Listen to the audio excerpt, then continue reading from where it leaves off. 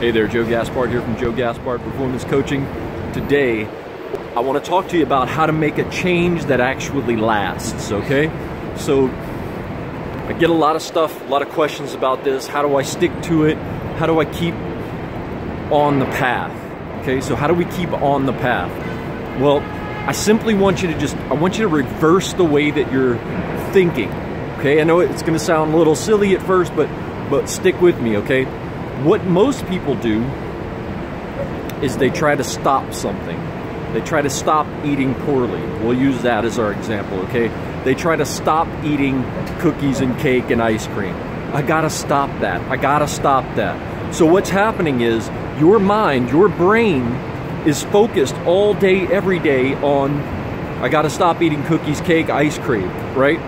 But what you're really focused on is cookies and cake and ice cream. Okay, what I want you to do instead is to start focusing on how you do want to eat, so that your brain starts moving down that path. Your brain is going to create a linear set of events. Okay, so if you're focused on cookies, cake, ice cream, your brain is, even if you're trying to stop it, right? You're saying, but Joe, I'm focused on stopping it. I need you to just trust that this is how it works. Okay? All you're gonna think about is cookies, cake, and ice cream. You're gonna think, I need to stop eating cookies. Oh, cookies, I love cookies, especially chocolate chip cookies. Oh, and then when I dip them in milk, oh man, that's the best ever. God, I love cookies. I wish I had some cookies right now.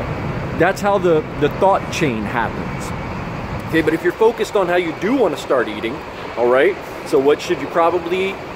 Protein and veg. That's the two best things. For me, it's meat and greens. That's what I think about. I love green vegetables. I just love red meat. It works well. Those two things work well in my body. So if you're instead focused on protein and veg, what do you love?